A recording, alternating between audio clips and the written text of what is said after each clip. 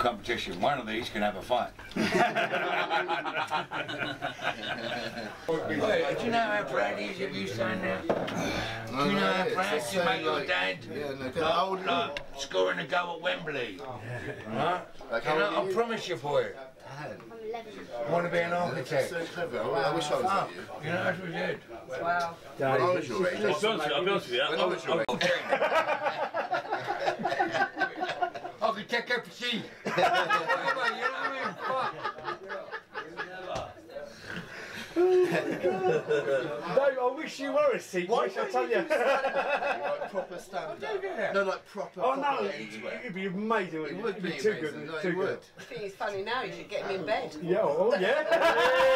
No, I read stuff about actually kinky fuck. I read it in your books. Yeah, oh no, yeah. You got a dungeon in there. No, yeah.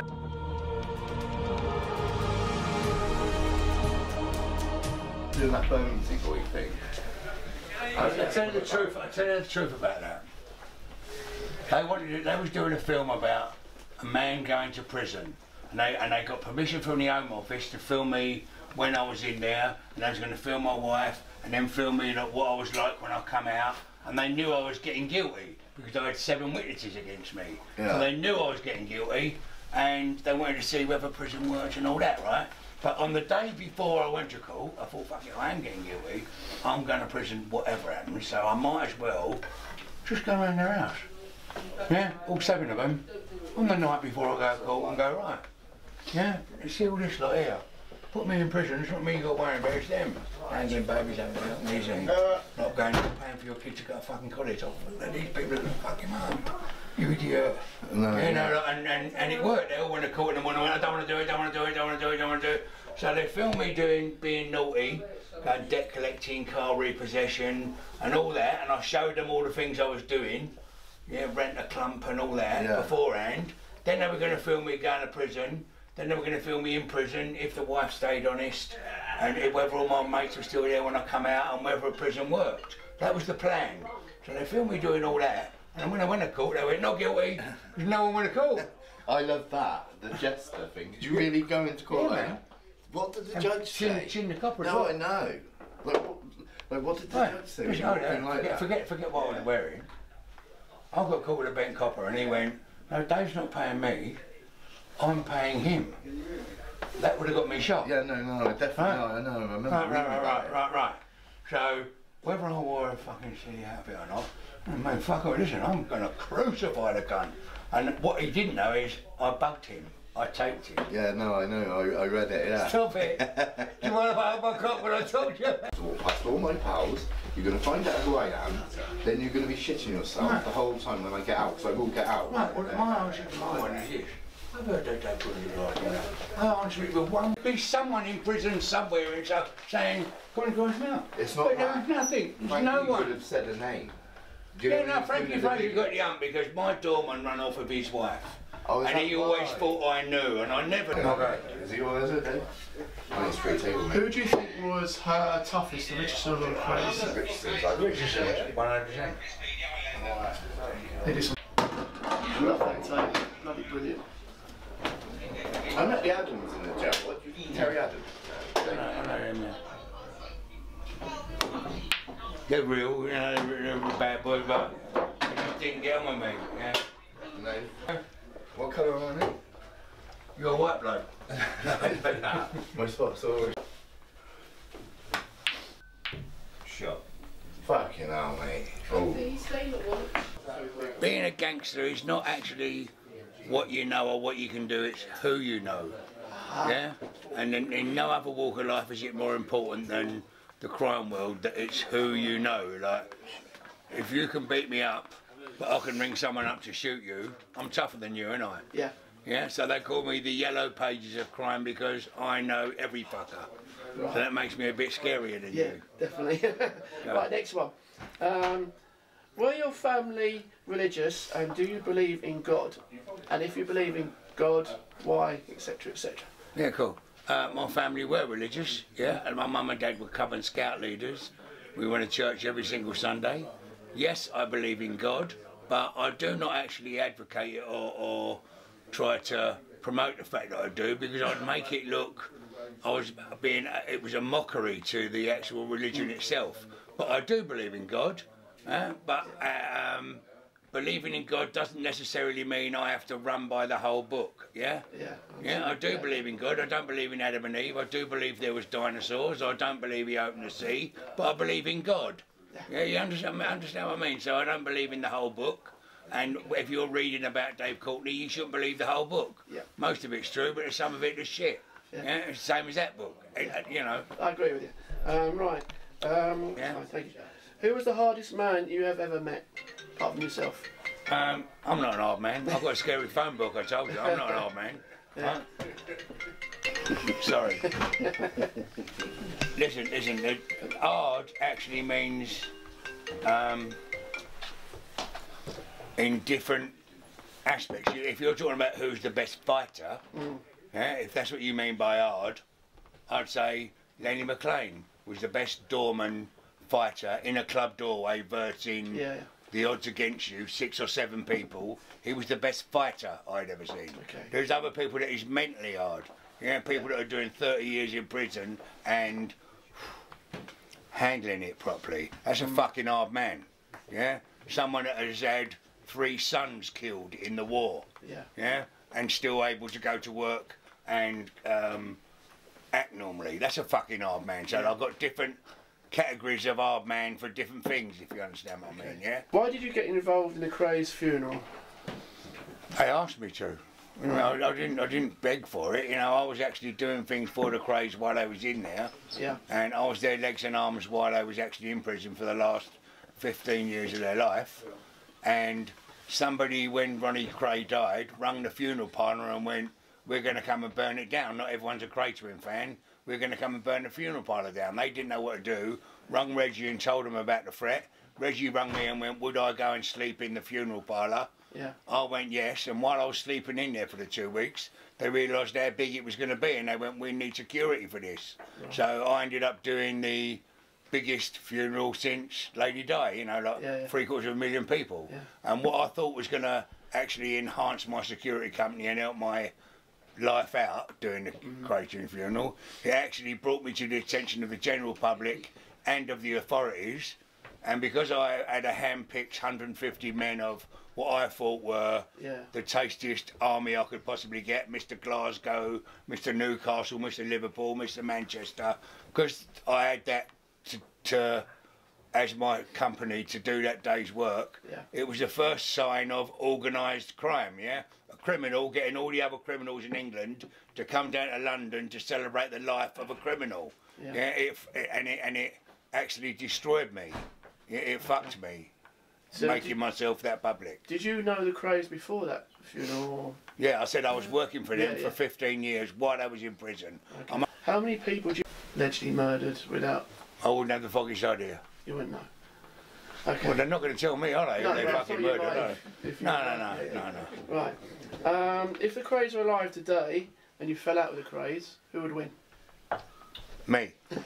Don't laugh, I'm fucking telling you, mate. The Kray twins were fucking 60 years ago in East London, where there was only 15,000 people in East London, and all of them spoke and understood English. Right now there's 250,000 people living in East London, and half of them can't even say the name Cratwit, right? And they would not fucking sit there and be scared of 2 cocksucking fucking little geezers, So, and if they fell out with me today, I would shoot them and have them killed. And there's no way in the world that 2, you know, you can't put them in the same category as a bunch of fucking English gangsters, because they are nothing like us. Running East London at the time was fuck all. Now the Polish wouldn't listen to him, the Indians wouldn't listen to him, the Jamaicans wouldn't listen to him, the Kosovans wouldn't, no one would listen to him. So like, they'd come fucking unstuck if they fell out of me. And Albanians. Have you ever met any of the royal family? Have I met any of the royal family? No, but all depends on who you call the royal family. I'm talking about Freddie Foreman, Lenny McLean, Roy Shaw, Charlie Bronson, they're my royal family. Right, do you have any party tricks? Don't be a cunt. That's what he says. I could knock you out with one shot. I know. As a little party trick if you want. No, thanks. So, do you have any anxiety? Any? Anxiety, like when you step outside of. No. I'm Dave 24 hours a day, and I'm lucky enough, thank you God, that I've never understood what panic done or anxiety. I feel the same, and I treat you the same, sir, as my best friends, as my mum, as my children. I treat you exactly the same, and I'm the same every day. So I haven't got any anxiety. Yeah, I'm lucky like that. When was the last time you cried? When my son was murdered. Oh dear. Sorry to hear that. That's all right. So was he. Yeah. Do you have any nightmares? No. I cause nightmares. I don't have any. I'm lucky. When I shut my eyes, I do not remember anything until I open them in the morning. I was going to say, do you have any good dreams? Yeah. Please let me do this, Lee.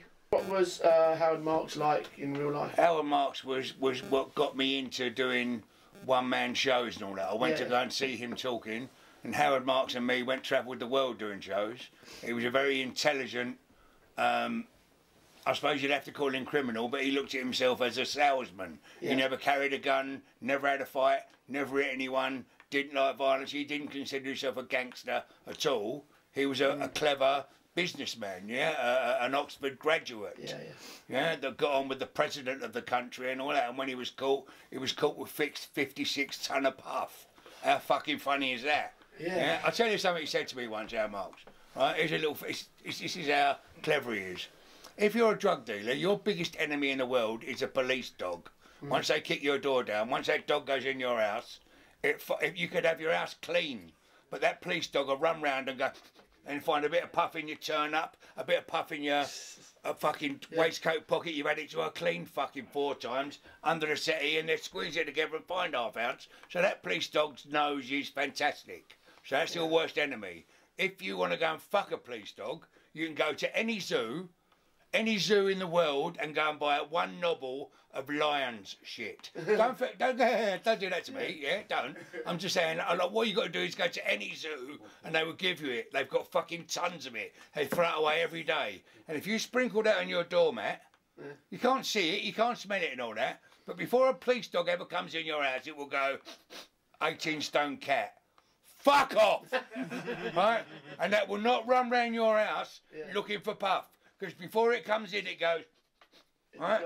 And it's a cat that eats beef, right? Right? And it will not be able to function properly. Right? I'm just telling you something. It's a fact. Right? It's a God's honest truth. All right, thanks. And that is how clever and funny he was. Yeah, good. Right, have you ever been on a ghost hunt? No. It's a shame because we do ghost hunts. Right. Would you like to come on a ghost hunt? If I might do, if it was like Things like that freak you out? No, they don't freak me out, but I wouldn't know to play the Ouija board. I don't know why. It's easy, But basically. do you know what? When you turn the lights out, no matter where you are, it's going to be fucking scary. Do you know what I mean? Because creeps and... Do you get what I mean? Yeah. Well, I let him in. No, it's his birthday. Say a prayer. Just say protect yourself so nothing gets inside of you. Right, I want something inside of me, actually. Turn the glass upside down. Put little tiny little glass, like that. Have fingers on a glass and start calling it out. That's how it works. Yeah, where's the glass? Where? Are you catching You're this? going to do this, Tom? Yeah, of course we will. Yeah? Don't know, I'm just trying to Get Dave along, see, we might get him Oh on. no, Dave gets freaky about this, he just told me. Right, come on in. Let's see if it's alright to do it in his house. But no one Yeah, be right. Right, need upside down glass. Little on. Right, place your finger on it. I'm going to call out to the spirits above. Please protect everybody on this board. Please, can you spell out your first name? Spell your first letter of your surname. You're touching that fucking glass, I can feel it. Who is? I thought you had to, bro. No, you don't touch it, it's meant to move on its fucking own. My fingers on the glass lightly. Spell your surname, kindly. Listen to my voice. Spell your surname. I command you to come forward. Don't sound so I think he's fucking got better things to do. He's down in the club. Listen. Down too hard. Don't push down too hard. Hold it, boys. Can't, Lightly. No, I'm only touching it lightly, right? Right. Can you move the glass? If you can hear me, can you move the glass to your first letter of your surname? Can't you ask him to do better Listen, stuff, Tom. like give me special powers or Tom, something? don't do it. Think about it, boys. I'm thinking about it. Yeah, he's done that. Come on. See if we can get anybody. Come on, come forward. Use the first letter of your surname. If you're connected to anybody on this board, please use your first letter of the surname on this glass. Move the glass for them. Use the energy. Come forward. Come on. Move.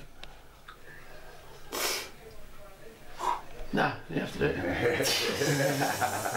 He's off, man. Come on. Right, come forward and spell your surname. Nothing's gonna happen. Just put your little finger on, like that. Little finger. Well, don't push down. Don't push down. Right, I'm calling the spirits in this room to come forward. Don't harm anybody, don't interfere with anybody. Please spell your surname who is connected to this board. Come on. Oh, you fucking Come on. It doesn't work. I've Come done on. this loads of times. Come on, let's do it. Come on. Come forward. What's this? Fuck off. Who's that? Thank you very much. S, write it down.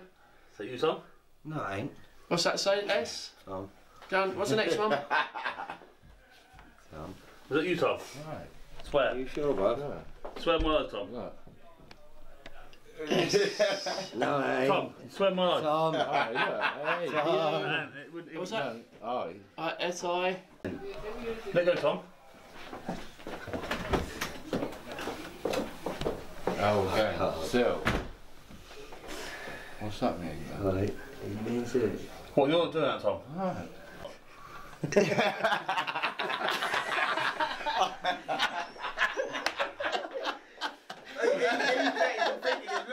Baby.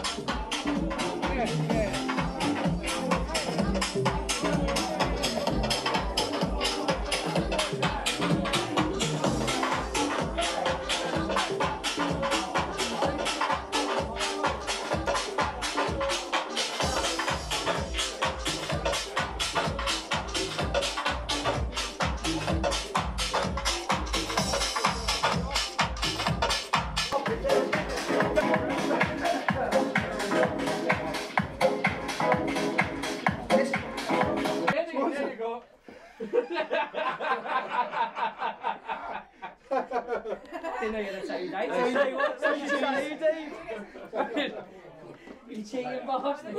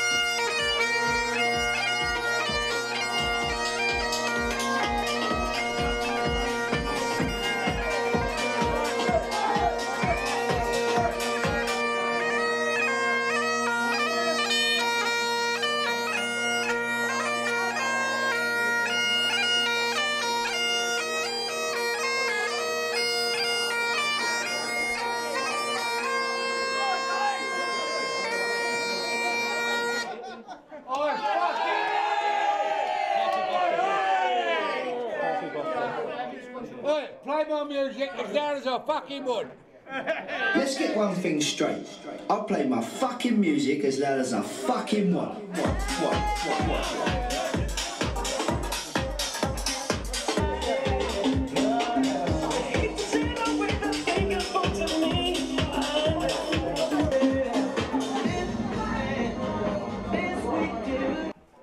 How did I get to meet Dave? Dave, well, funny enough, it's a really interesting story. I was on Invicta at the time, Invicta FM, and I got a letter from Reggie Kray. And Reggie wrote to me and sent me a VO to go down and meet him. So I went down and I thought, okay, I'll go and see him. So, and then he told me about this new book that he had written, his first book that Reggie Kray ever wrote. And in fact, if you look in his book, at the back of his book, about page 386, if I remember correctly, he actually says, Reggie Kray says, I've only got 5 friends in this world. And it's in black and white. He said, my brother, Ronnie, and Charlie, Tony Lambriano, he said, Dave Courtney, and Caesar the Geezer, or Caesar the Boogeyman, as I was known then. And then one day I went down to visit him again, and Dave Courtney was there. And we got chatting, and we all sat there, and we talked. Then he came out, and then he contacted me, we got in touch, and then I invited him to the studio at, not Capitol, it was KISS first. And then we had a little chat on the air, and then I went to Capital Radio, then I went to Talk Radio, which is the national station. That's where you met my uncle, wasn't it? That's right, yeah. And then I brought him there, and I brought Dave there, and we started talking, then I started bringing him once a week, because he's a really funny man. When he's on air, he's actually a very funny man. Hilarious. He's hilarious, say the word. I mean, he comes up with his one-liners, and I used to take live calls. And the one-liners he used to come out with, I mean, it was absolutely brilliant, amazing. And then I'm going to start again in May on another national station, which I can't name it, unfortunately, but it's a national radio station. It's a big one, very big, yeah. Like Talk Radio. Whereas Talk Radio lost their bottle and then they went to sports. Because you were the first, basically you were the first shock jock, weren't you? Still am the only shock jock in the UK. Because I used to listen to Rod Lucas. I remember Rod Lucas from Radio 10. And now I listen to LBC. I turned down LBC. Not my cup of tea. So the name's Wolfie Foxlow. I'm more mod than you know. I love the Twins. I've got a bit of history. I used to write to them many years ago, and I used to write back several letters and Christmas cards from the Kray Twins and that. And that's how I sort of got involved in the whole London gangster thing. Well, I met Dave through a friend of mine, Mitch Pyle. Which is the son of Joey Pyle, and I met them through an old friend of mine, Tony Class, who's a famous mod DJ. We used to DJ together a little bit, you know, so it was one of them things. And when he died, when Tony Class died, Mitch Pyle and the gang were there, so and they introduced me to them, and that was about 4 years ago. So ever since then, you know, we've become friends, and I've been invited round to Camelot Castle. And the rest is history, as you say, you know, but it's been a great ride, you know, and I'm looking forward to it carrying on. It's going to be like a roller coaster, and I love roller coasters, so yeah, man, that's how I met Dave the first time. I know, let me take a picture. Cool. Are you inside?